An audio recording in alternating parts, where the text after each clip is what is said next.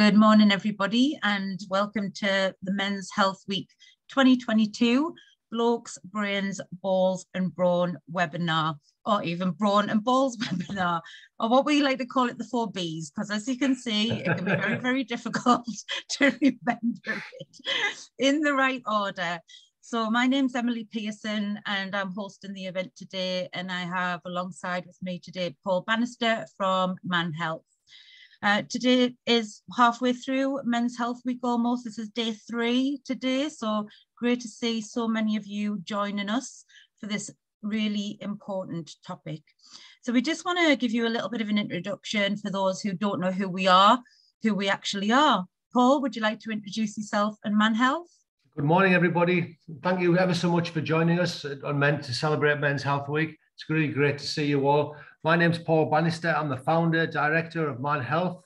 I set up Man Health after around about 2015, when I was really struggling with my depression. I felt lost and didn't know what to do with myself. Just was really struggling to find anybody who I could reach out to.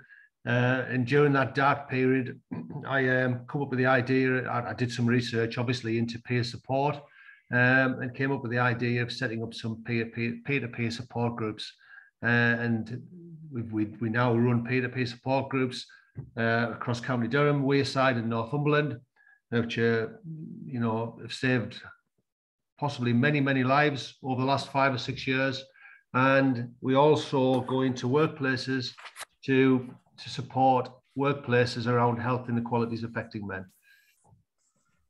Thanks, Paul. And my name's Emily Pearson. I'm the founder and managing director at Our Minds Work. Our Minds Work really exists to help organisations to embed a behaviour change model for mental health culture change in workplaces through a strategic approach and a range of qualifications, workshops and programmes. And Paul and I met probably around about 6 years ago when I was at the time working at Mind, and we were introduced via a mutual friend, and we stayed friends for a long time. And we continue to have these discussions around, wouldn't it be wonderful if we could do something together? And obviously within that time, I left Mind, set up Our Minds Work 4 years ago. But there was a very special moment that we encountered that really triggered a profound moment for us. And I'm going to let you hear a little bit about the story of what happened from Paul. We were just chatting about when Emily and I met this morning and realised it was 6 years ago. It doesn't feel that long. I think we had a pandemic in between, which just seems to have gone in a blur for me in terms of what we were doing during the pandemic. So Emily and I were sat talking about possible collaboration. We were sat in Starbucks in County Durham, and we were just sat having a coffee. And I had I was sat in my Man Health t-shirt. And this gentleman approached the pair of us and just said to me, "Are you Paul?" And I said, "Yes." He said, "Well, I'm from it. I work for an organisation in Newton Aycliffe, and you were in doing the training a few months ago, the 4 Bs." And I said, "All right, I don't recognise you, but it's nice to see you. I hope you enjoyed the course." And he said, I did really enjoy it. But after I left the course, I made an appointment to see my GP.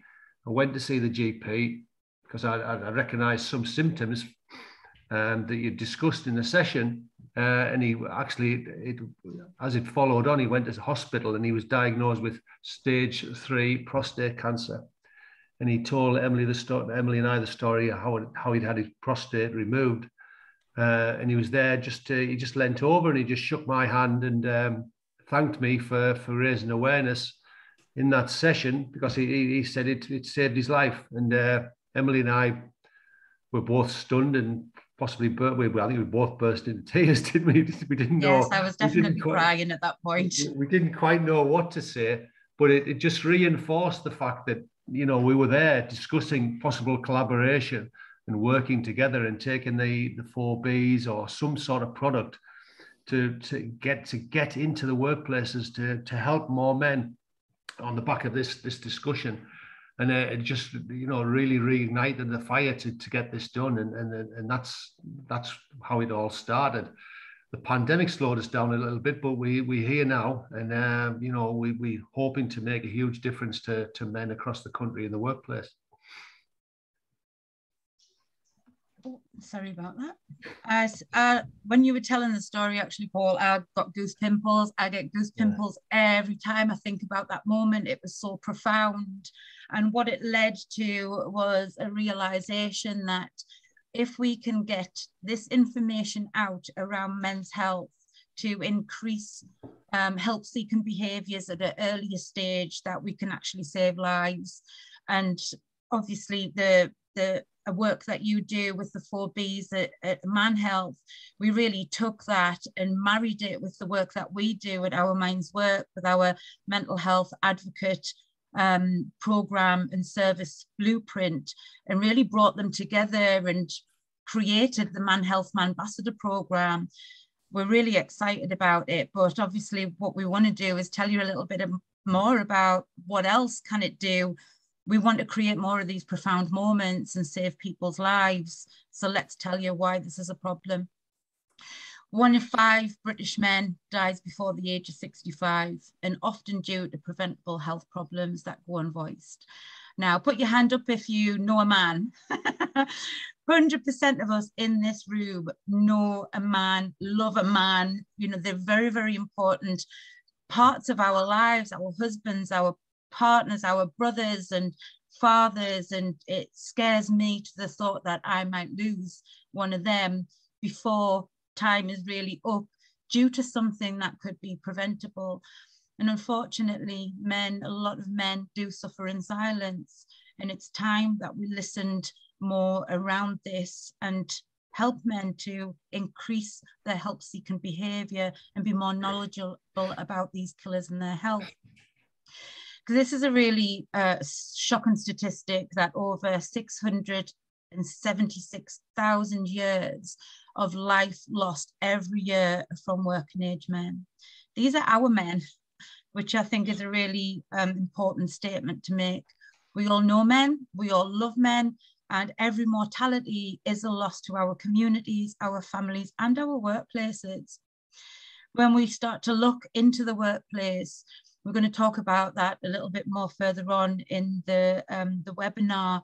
We do have a lot of male-dominated workplaces still to this day, which unfortunately are seeing some of these problems really kind of hit home through the statistics because of the perfect storm that these organisations have, and because of having very high levels of working age males within those industries as well. So I'm going to hand over to Paul. Paul, why men? Yeah, well, why our men? Why are we losing so many of our men? Well, one of the things is having the Y chromosome. It's when our men are born with that Y chromosome, that automatically puts us at risk of certain cancers and chronic illness. So, you know, when it comes to the biological lottery, women are definitely the stronger sex. Male-specific stigma, which we all as men experience all the time. You'll have heard this many times, probably many times over the last week, particularly about men find it very, very hard to reach out, very, very hard to go for help, because the stigma that's attached to admitting that you need help or that you have a weakness. We also have a syndrome that's very, very apparent in men. When I go and speak to men all the time, I like to call it the ostrich syndrome, which I think is a recognized syndrome now. But when it comes to men and men's health, men find it very, very hard to reach out, as I've mentioned, but they also tend to ignore things, and they ignore things until it's too late. So when men did, as in the example I discussed earlier, when men do reach out, it's often too late, particularly with cancers. As you know, if you catch the cancers earlier, then you have better outcomes. So it's that stigma to reaching out. They don't want to be seen as weak. They don't want to be seen as needing help. They like to solve they like solution-based problems. They like to solve the problems themselves. And with many of these health illnesses, they can't. And ignoring them is not the way to do it. So aversion to help-seeking behaviour, I touched on that as well. You know, men just do not like to reach out, and it's very, very important. It's the workplace programs and initiatives. You know, all these initiatives that go on now about men speaking up. I really want to challenge that, you know, because it's not working. Men are not going to speak up when it comes to mental health or physical health. They're just not going to do it. We need to come up with programs or ways that we can take initiatives to the men, whether it be, you know, whether it be at their place of work, whether it be in the community, because men are not going to reach out and ask for help. We're not conditioned to do it. Our society has trained us not to do it. So we need to really, really change that culture. We all know we hear about men drink way more alcohol than women. Men use all these sort of masking strategies when it comes to stress. So it's alcohol, drugs, risky behaviors, all these sort of things that men would resort to, whether it be gambling or anything, just to strategies, just to avoid having to confront the actual issue. And then this is one thing I talk to the guys all the time about. It's men, and I say this openly, and I think I can say it as a man. Men are absolutely useless at being able to risk assess their physical and mental health. They just don't know how to do it. They just haven't got the expertise. They're not conditioned to do it, so they aren't able to do it. So, you know, and I can say that because I was really, really poorly with my mental health. And, you know, I was having suicide ideation, and I didn't even realize I was that poorly. You know what I mean? I just sort of allowed it to sneak up on me, and and I wasn't able to risk assess how poorly I was. You know what I mean? And that's quite common in men. You know, and they'll, you know, physical health as well. They'll ignore the symptoms as well, and that, you know, the guy who came to see us in Starbucks that day, I once delivered a health session to a prison officer, and he said to me, and we were talking about the prostate and going to the toilet during the night, and I said to him, you shouldn't go. If you go into the toilet more than 2 or 3 times a night, then you need to go and get checked out. And this guy said to me, well, I go 13 times a night to the toilet. And I was like, you know, 13 times a night you're going to the toilet. Surely you must have realized that there was some sort of issue. And, you know, he just shook his head. So it's that sort of thing that I'm confronted with all the time when I go into workplaces.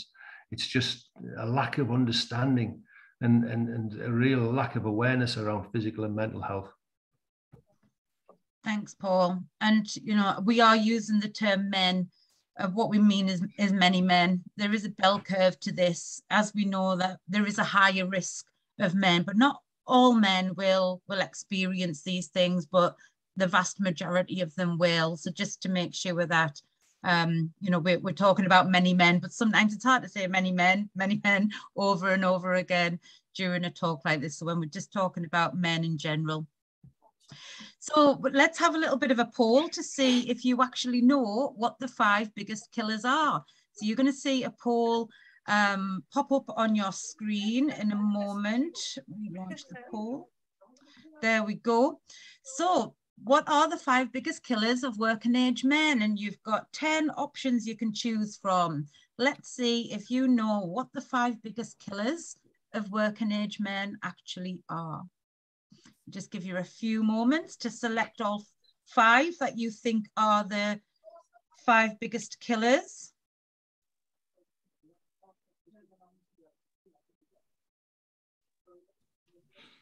Okay, we've got 50% participated. It's going up. Let's see if you get them right.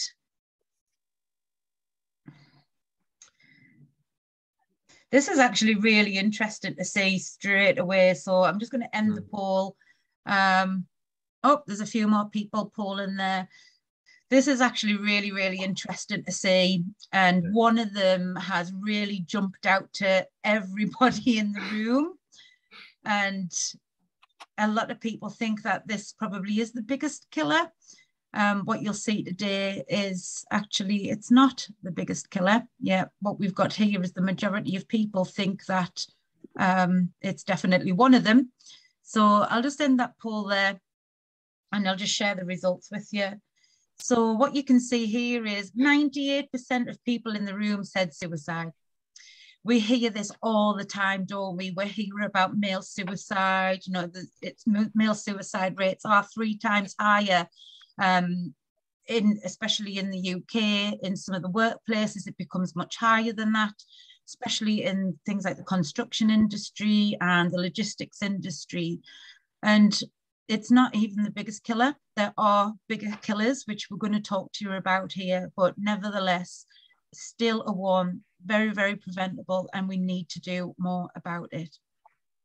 We then have 84% have said heart disease, 90% have said prostate cancer, 68% have said bowel cancer, 68% have said testicular cancer as well. So actually, you've got some of them right, some of them wrong. So let's find out what they actually are. Paul, I'm going to hand this one over to you, and we're going to count them down, starting with number 5. Interesting to see on the poll, Emily, the results are there, and most people saying suicide was the biggest killer of working age men. So when we put this program together, it was a work-based program, the 4Bs. So we wanted to concentrate on the 5 biggest killers, preventable killers of working age men. And suicide is a big killer of working age men. In fact, it's the most common killer of men aged under 50. And not wanting to belittle in any way the number of men who lose their lives to suicide, but usually about 4,200 men lose their life to suicide. And when you think, I think last year, the overall number of deaths by men was 265,000, which was very, very similar to the number of deaths by women. In the scale of things, the suicide was only accounted for 4,000 of them deaths.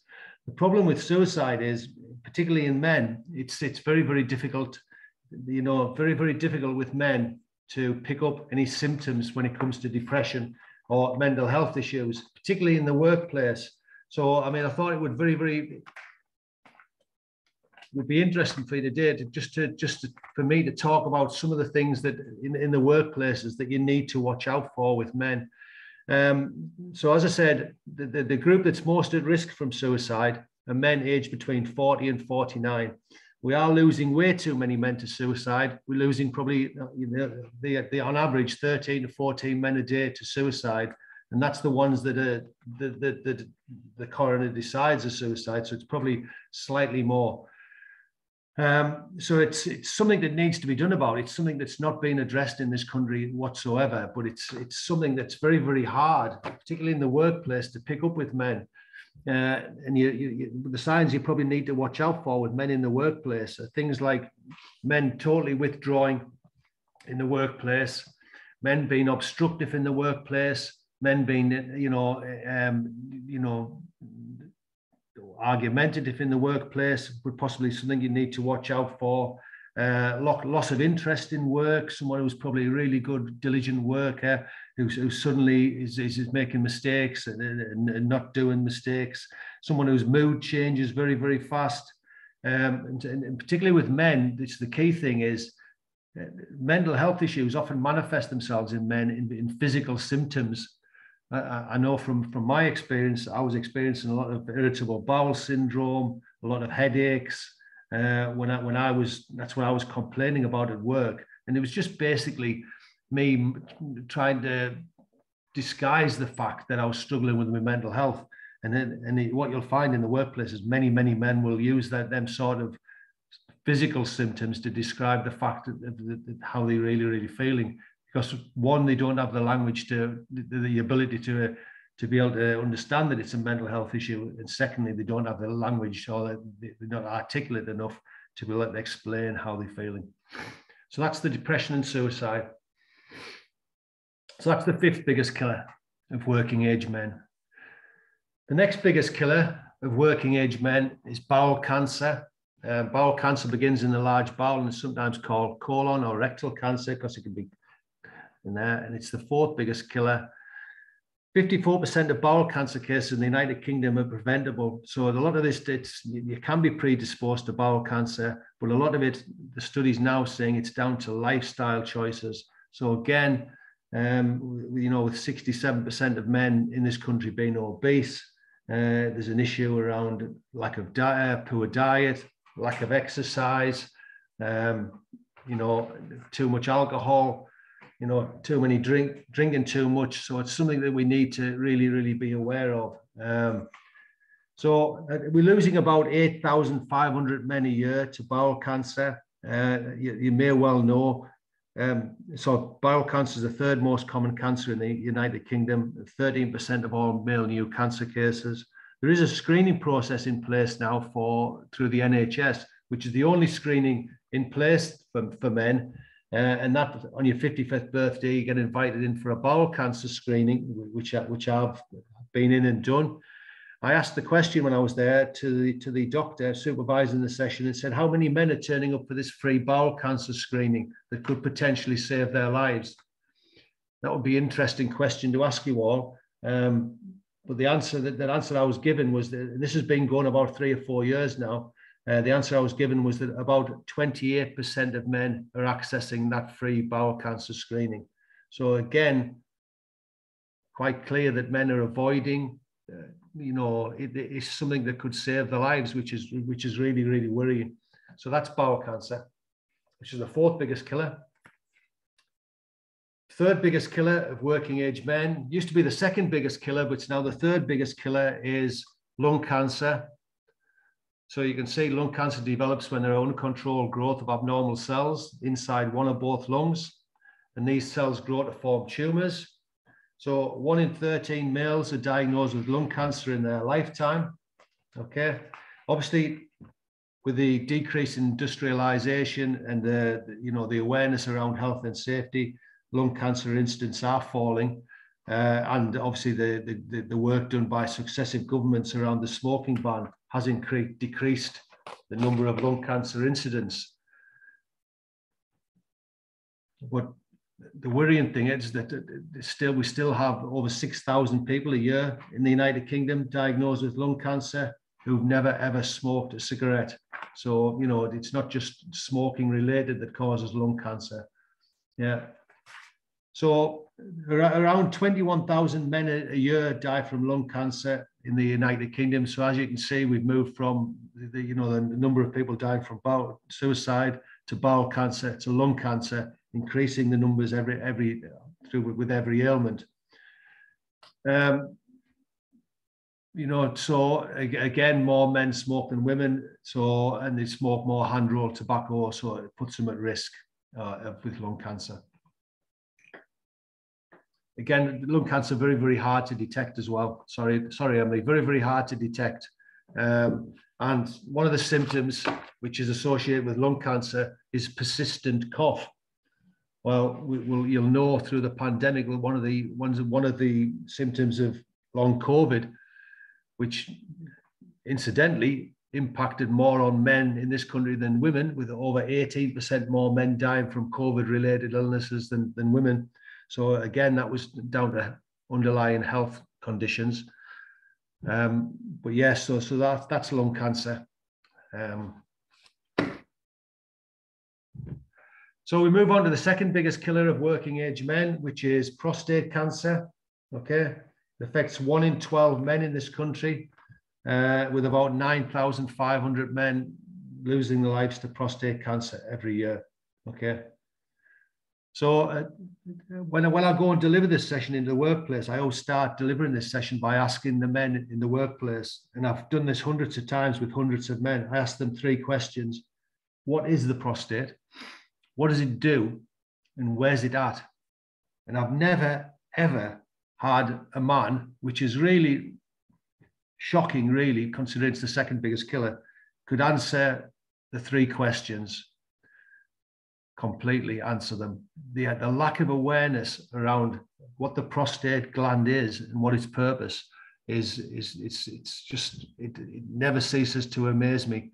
They just have no awareness. And one of the biggest things about the prostate cancer is that, you know, men's aversion to go and get it checked out, because they have this idea that the first thing the GP is going to do is do the digital rectal examination, which is not quite true. A lot of GPs would do a PSA test, and men aren't aware of that.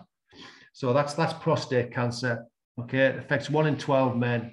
More than 47,000 people diagnosed in Britain every year of all ages. So we're losing 32 men a day. Okay. So by far the biggest killer of working age men is heart disease. Okay, so heart and circulatory disease is an umbrella term for all diseases of the heart and circulation.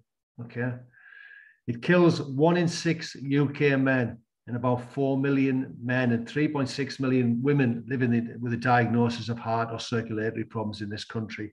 You can be predisposed to heart disease if you've got a history of heart disease in the family, but a lot of it is down to lifestyle choices. And again, 67% of men in this country are obese.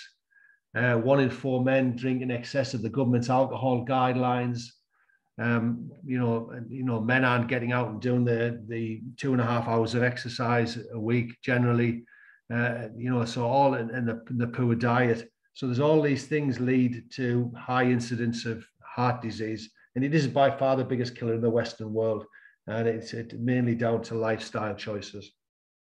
So there's the 5 biggest killers in a nutshell, and that's what we talk about when we go into the workplaces, and we talk about the symptoms, and we try and encourage men to take responsibility for their own health and well-being. And you say the lack of knowledge around the 5 biggest killers, and generally the lack of knowledge around men's health, I'm never surprised by it. I'm just shocked by it every time I go in. Thanks, Paul. I know Lorraine's just put a question in the chat box there around prostate cancer. I thought the prostate cancer incidence was 1 in 8 or 1 in 4 in certain ethnicities. You said 1 in 12. Does that mean the incidence is getting better? I'll just have to check that figure, Emily, because they're the latest figures that I've got. But I've just had a little check actually on Cancer Research UK, and it says exactly what we've just said there, and that was the latest statistics was 2018 on there. So prostate cancer is the most common cancer of men in the UK, around 52,300 new cases every year.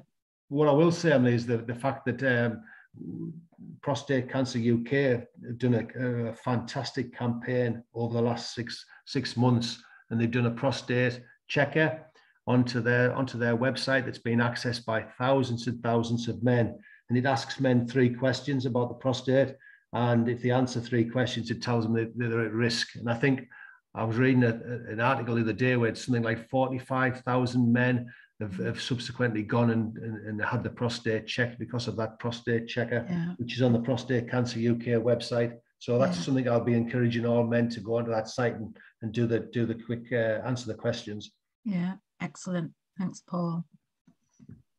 So why are we talking about men at work today as well? As you can see, those 5 biggest killers put men at higher risk than women. And when it comes to many workplaces, we do have industries, departments that are at higher risk because they're very male dominated. In the construction industry, the suicide actually kills more men than falls from height, which was the biggest killer of construction workers from health and safety perspective. And it actually means that the construction industry has the highest suicide rates per any industry in the UK. We can also say that HGV drivers had a suicide rate 20% higher than the national average as well. And this is because we see, obviously, men are at higher risk of suicide due to the means that they use and how quick they can be. The fatality rate is very, very high due to that, where women attempt to take their own lives at a much higher rate than men do. But usually the means that they use can mean that there's a space of time where support can be given to help them to prevent that death by suicide actually happening. So when it comes to men as well, as we've talked already, it goes unvoiced, it's not risk assessed. And we're seeing that this is having huge impacts in the workplace. And because we know that men are at higher risk of these 5 biggest killers, as well as suicide, we can also start to look at the risks of the industry and the work that they're doing. You know, HGV drivers, general kind of drivers, the industry is still very male dominated. They're sat in a truck or a van all day long, very sedentary, puts them at higher risk of heart disease as well. So there are all of these perfect storm situations that unfortunately we are seeing much higher risk within some of these industries themselves. So, you know, we want to really help organizations to tackle this, because these are our men. We need to make sure that we're providing that information and getting out there to the guys, so that we do have more of those profound moments that we had in Starbucks. And Paul and I can't travel around the world doing that. And actually, as a woman, it's not my place, I don't think, to be out there talking to men from a peer-to-peer perspective. This is why it's so important that we're looking at reaching men in a little bit of a different way. And one of the reasons for the Man Health Ambassador program is this is a brand new initiative that engages men in the workplace in a very, very different way. And what we've found in our research is that there are actually quite a number of barriers that a lot of workplaces are beginning to see, because their current mental health and wellbeing strategies are actually disengaging for men rather than engaging them. And let's find out from a little bit of a poll to see how your health initiatives are engaging your male workforce. So we've got another little poll coming up. And the question is, just relaunch this. What problems are you currently experiencing when engaging your male workforce in health initiatives? Is it that your health initiatives are generic and don't target men? Maybe that the support offered isn't tailored to men. And as we know through research, men are less likely to attend talking treatments and therapies that can be very, very direct, talk about your problems. However, you know, it is beginning to increase as we're tackling the stigma of that. But a lot of the support offered can really just be set up in a way that doesn't engage men. Male workers are harder to reach. They're out there, they're very remote, they're not generally sat at desks. Quite often it becomes harder to actually get out to them, especially if you're sending communications via emails or on an intranet page. That might be harder for them to access. Tried to engage the male workforce, but it didn't work, or something else. Feel free to pop it in the chat box what it is. You know, I spoke to an HRD literally just yesterday and said, it's Men's Health Week this week. You know, what are you doing around men's health? And they said to me, we did men's health last year. Nobody turned up for the sessions, so we're not doing it again. This is one of the biggest problems that many men report to us is, and through the research, is that they're not repetitive messages that build trust. It's a tick in the box. We did Men's Health Week, it didn't work. However, we still have these risks there. We still have to find new ways to reach our men out in the workplace. So let's have a look. We've got quite an interesting mix here. I'm just going to end the poll and share the results. So we've got the highest one, 34% male workers are harder to reach. Absolutely. Does that mean that we shouldn't attempt to do it or find new ways to do it?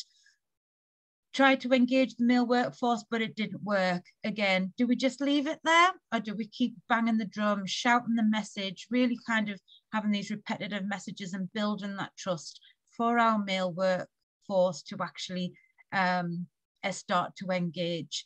You know, one of the things about the difference between many men and women is women are great at starting movements. You know, look at the menopause movement. It is so, so important that we raise awareness of the impacts that the menopause can have on many women, that can affect their mental health, their physical health and well-being, that were going unvoiced.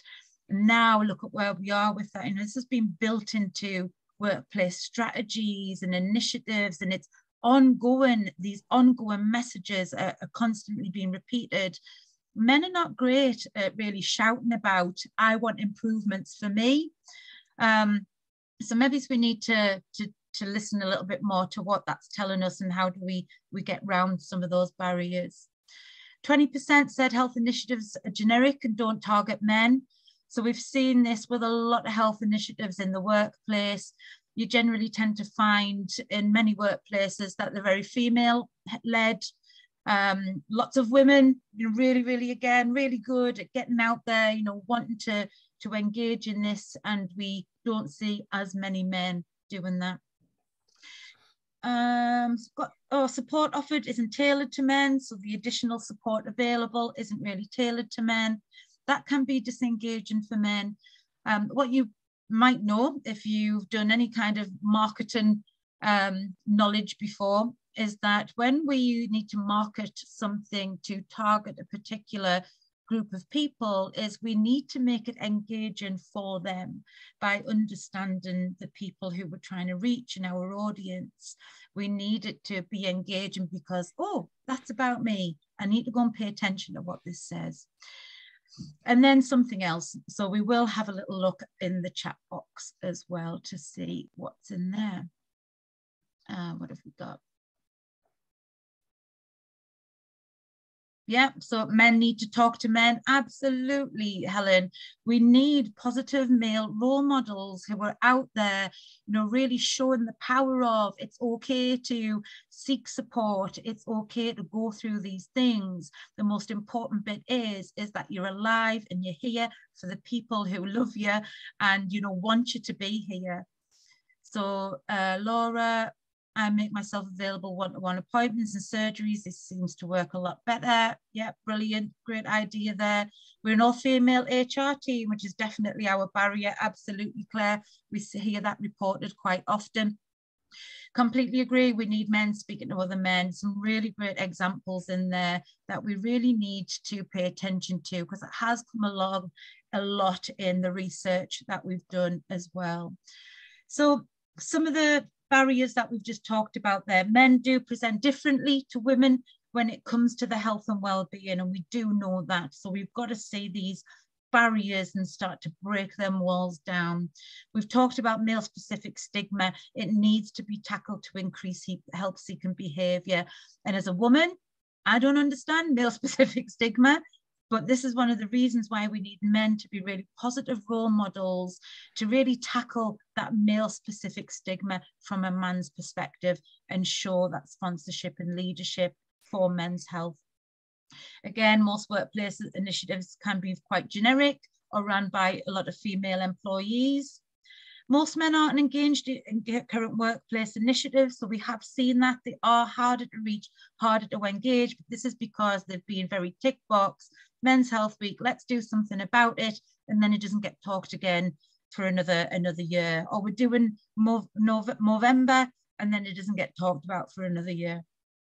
Targets mental and physical health of the most, so it doesn't target mental and physical health of the most at-risk groups. And the Ambassador program that we've designed is actually designed to reach out to men, which again, Paul mentioned before. Waiting for men to reach out for help when they're already at crisis leaves them at risk of not reaching out at all, or reaching out when it's far too late. And we see this with some of the cancers at stage 4 before they reach out to help. This is my kind of case of we need to stop. Heard this, you probably all heard this terminology many a times. We need to stop just focusing on pulling people out the river. We've got to go down the river and figure out why people are falling in the first place, and in reaching to men rather than waiting for them to reach out. And the power of male peer-to-peer engagement is really important as well, as we've seen through some of the comments that you've made there.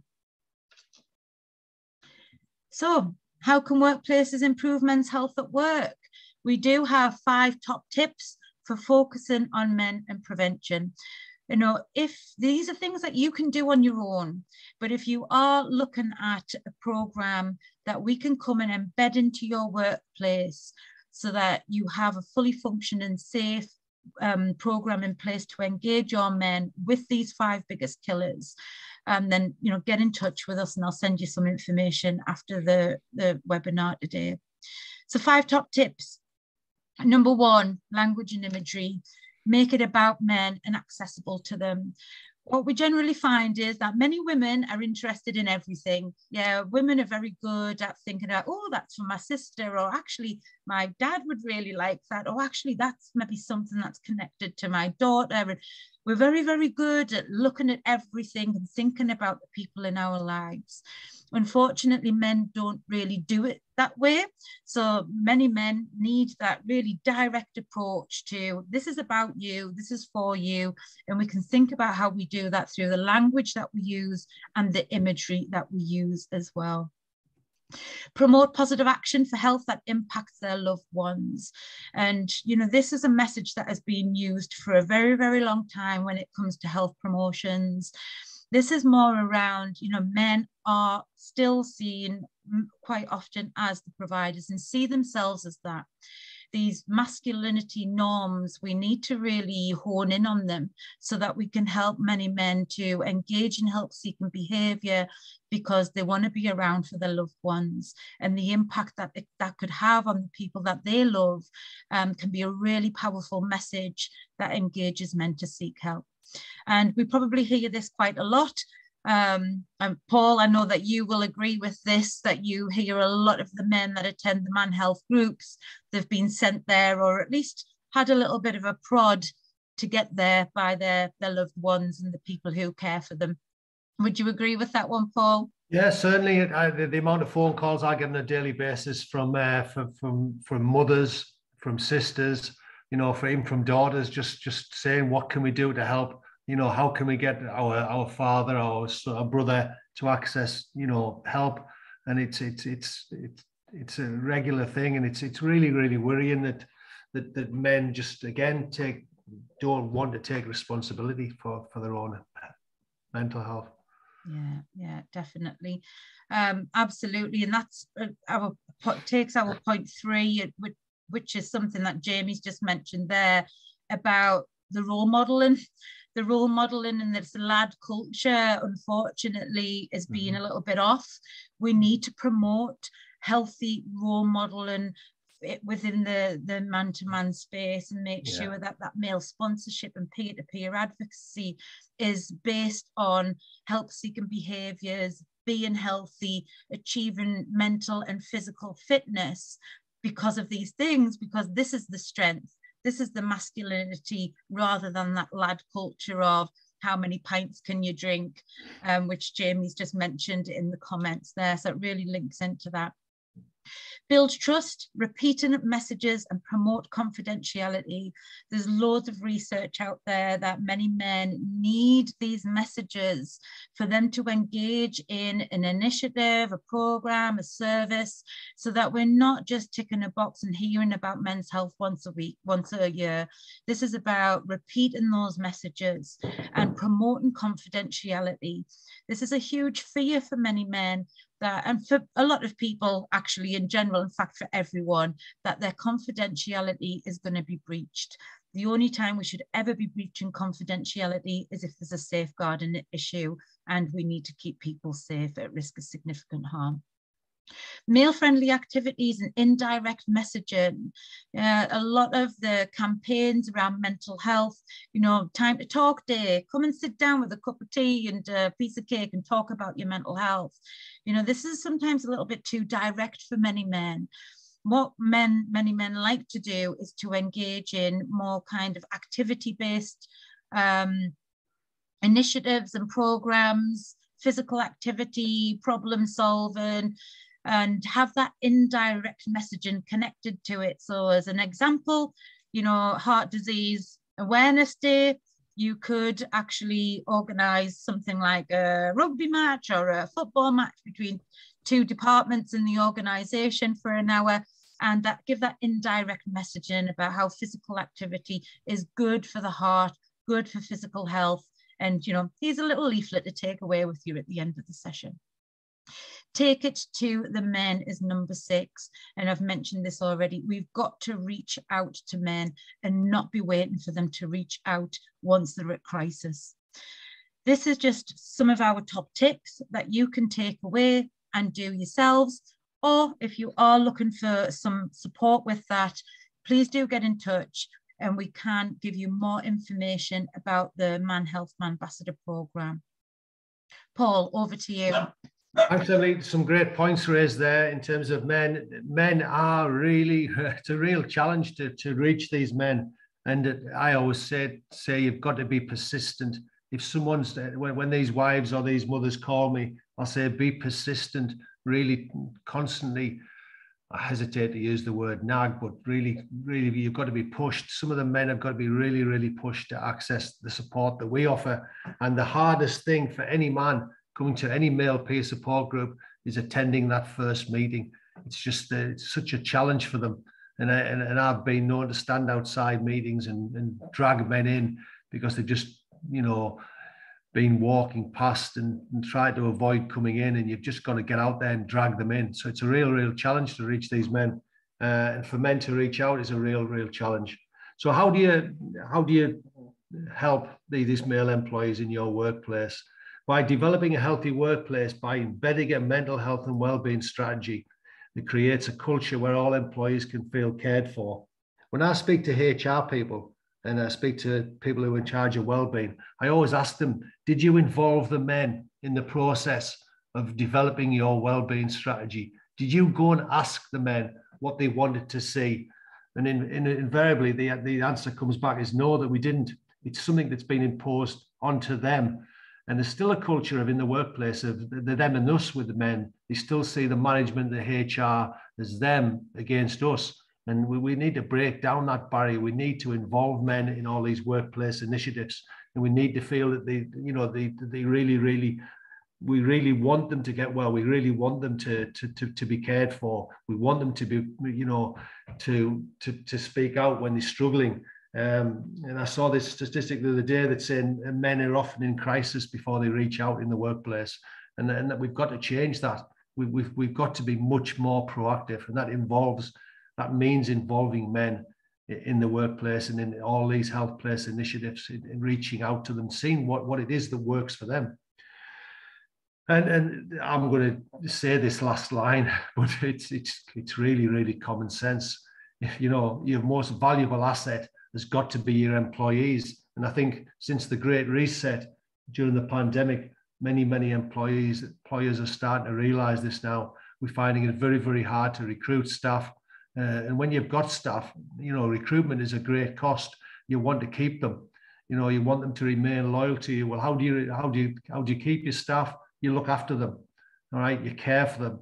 You know, you make them feel as if they are, you know, wanted. And they'll become more loyal to you, more trusting, and you will increase productivity. So again, teaching you all to suck eggs there. But, you know, if you've got a predominantly male workforce and you're not engaging them, then you need to do something about it. I think this is just our final part and quote really is that I think it's very clear that we need to do better. Just need to do better in general of raising awareness around men's health in our families, with, you know, our loved ones. But in a lot of workplaces, we potentially have millions and millions and millions of men who we can actually reach through the Ambassador Programme.